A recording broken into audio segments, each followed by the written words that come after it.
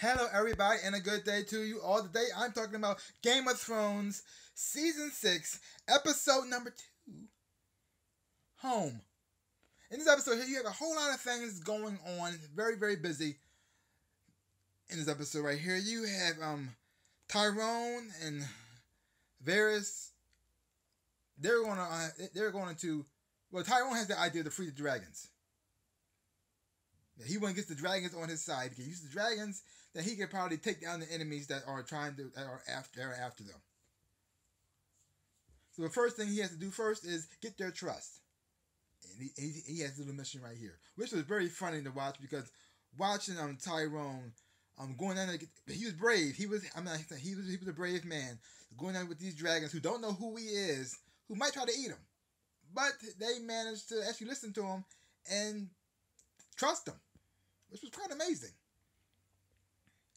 But watching Varys watching him from afar was just funny to me because he wasn't that brave. He was like this, "You got this, man. I'll support you, but I'll support you from a distance. I'll stay back here where it's safe, and you go free the dragons. I'll just watch. I'm here for you, man.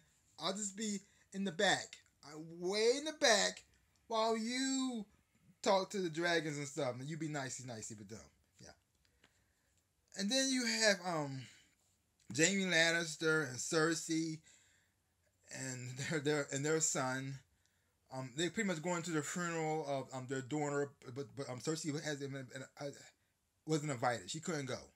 She was pissed off about that. She was mad at her son about this, but he's trying to keep her safe, and he's also ashamed of himself for not being man enough to protect her and protect his wife and to protect anybody, really. He's the weakling.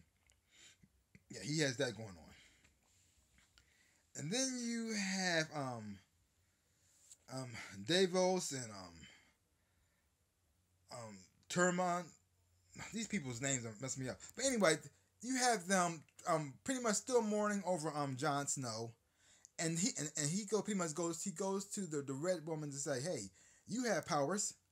Can you bring him back? Can you bring Jon Snow back from the dead?" And she says, I don't think I could do that. But if you want me to, I'll try."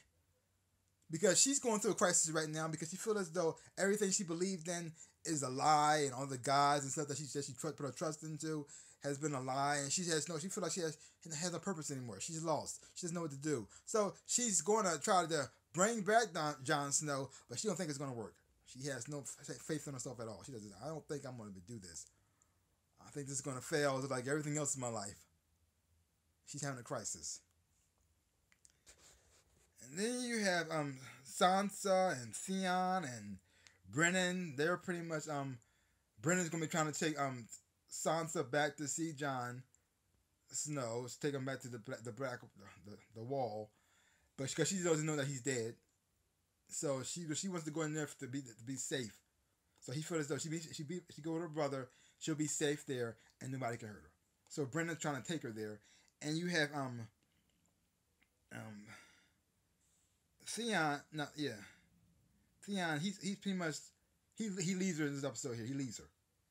Like he wants to take her to her all the way, but he feels as though he won't be able to help. So he's gonna let her. He's gonna have Brennan take over the reins while he goes back home. And then you have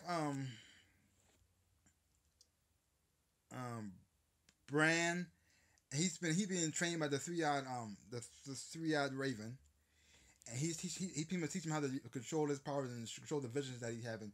And because now he goes back in time and he sees his father and his uncles and aunt while they were living young, and he also sees oh crap, what's his name? The big guy. Oh crap, I blanked on it. But anyway, he sees him, and he sees him before he got brain damage, I guess. He actually can talk and say sentences other than just saying his name, which was quite amazing. And then you also have the crazy Ramses. This dude's insane, and you get to see just how much he loves his father and his younger brother. Oh, wow. This boy has to be stopped. Somebody has to kill him. He has to die. And you have other things going on too, with like the thing with the priests and everything else, and the whole Iron. There's a lot of people in the show. There's not the names. I can't keep them all. I can't keep track of all of them. But still, there's a lot of things going on. This was a good episode here. The acting performances on the show is always amazing. So you don't worry about that. The special effects on this show are beautiful. The way they design these dragons look better than most movies using CGI. This is a TV show. Now, I don't know the budget on this show, but they're doing an amazing job with the detail of these dragons, and they look fantastic. Now, because I know these dragons aren't real. Dragons had never been real. They're a fantasy. But they look realistic on this show. And when they had that scene with him, when Tian and the dragons were in the same scene, he was like freeing them from the chains. It was hard to tell what was fake and what was real in that scene right there. Like, even though I know the dragons aren't real, but they looked amazing. And like I said, the acting performance on this show by the whole cast is fantastic. Everybody brings the A game. That's why this show's so good. The only problem this show has is that even though there's a lot of cool scenes and a lot of interesting things happen, and a lot of things that was kind of shocking and all, like, oh my goodness, but nothing's really going on yet. Not really. I mean, this show is pretty much all about the journey. So like you have to go through the journey to get to the ending. When you finally get to the ending, you realize everything makes sense and everything that led up to this moment worked together. Like oh, so like it's because this episode here is pretty much like all led up to the end, which was not surprising, but it still got you excited nonetheless. This is a spoiler right here. Jon Snow comes back. He comes back from the dead, which makes perfect sense because he kind of looks like a rugged Jesus. He pretty much does. So he had to come back from the dead. Now the thing though, the question I have is this: did Jon Snow come back from the dead because of the Red Woman, or was he going to come back from the dead regardless of her at all? Regardless of her, because she was trying to bring him back. She was trying to use all the magic she could, and nothing happened. Now, so was it delayed? Like it worked, but it was just delayed, or he was going to come back without her. Like she did nothing. He came back on his own. Is something else involved in this? I don't know. But if you have any thoughts or theories about this, leave your comments down below. So like I said, overall, great episode. Had a whole lot of fun watching it. The acting, like I said, fantastic. Special effects, great. Costume designs, beautiful. The way the thing is shot and the way it looks, fantastic. This is the reason why this show does so well with the ratings, because it's so good. Even when it's slow, it's still good. Like you like this. So, thumbs up.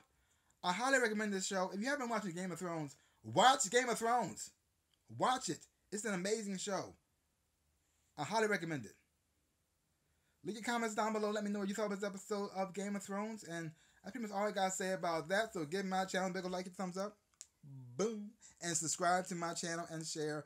I really would appreciate it. Like I always say, in my dreams and in real life, I am the Ninja Rabbit. Peace out, peoples.